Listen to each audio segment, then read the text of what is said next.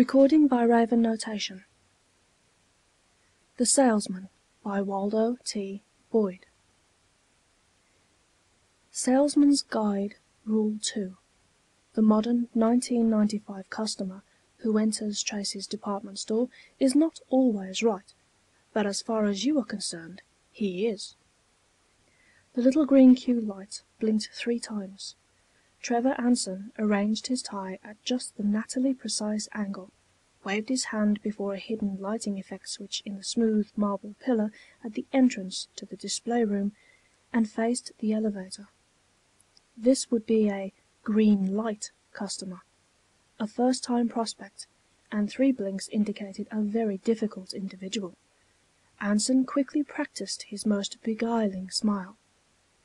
"Welcome to Tracy's Roboid department," he said enthusiastically as the elevator doors slid open. His practiced smile was just right. He quickly noted the man's conservative dress, the flaming red tie. Aggressive type, Anson decided.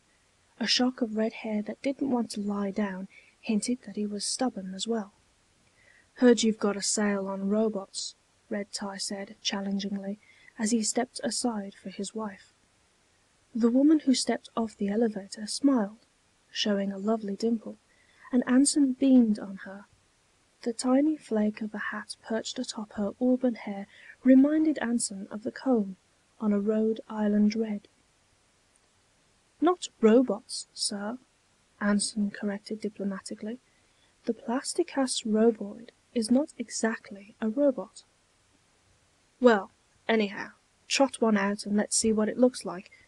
Millicent will never be satisfied until she's seen one of the things." He glared dramatically in the general direction of his wife, who pretended not to notice. Anson led them into the gray room. He mentally went over the applicable rule. Rule 23. Always introduce the marked-down merchandise first.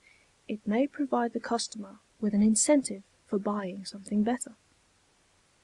"These are last year's models," he said with just the right flavor of distaste in his voice. "Of course, you may expect a slight reduction.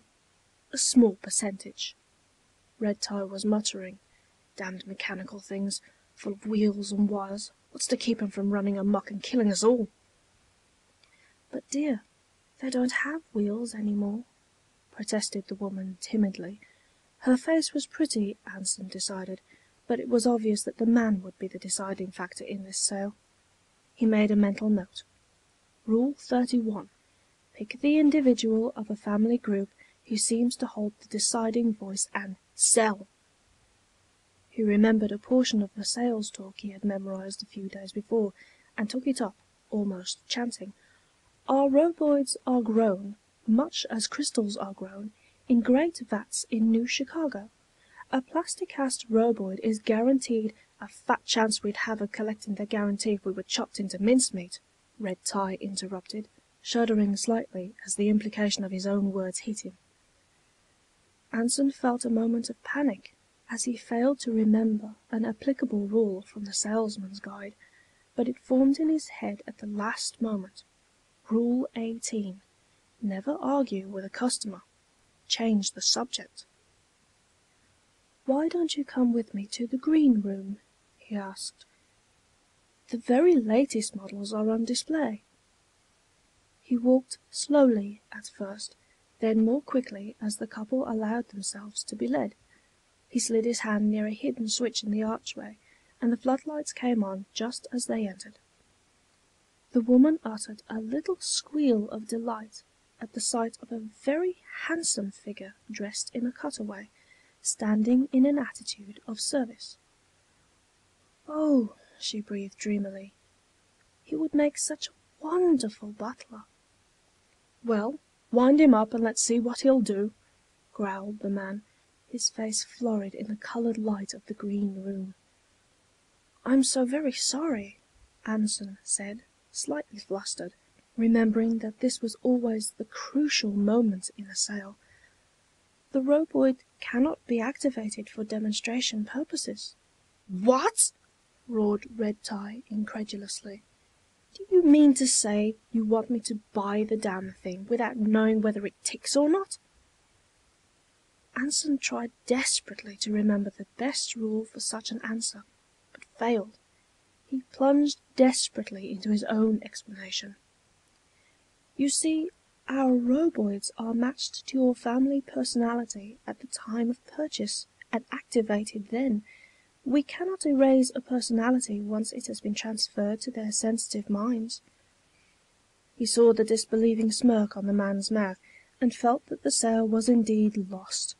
But he plunged on, desperately. "They're very economical. They don't require any upkeep, like food. When they become tired, they will sit or lie down near an electric outlet and plug in a power cord, and in a few moments they are as rested and tireless as—" "Bosh!" Red Tie retorted. "I've heard enough. Come, Millicent, we still have time to try Bond's new heliorotor. At least they'll give us a demonstration." Anson escorted them to the Magna lift. He felt better as he recalled the last rule in the guide, the one that seemed to cover the situation so well. Rule 50.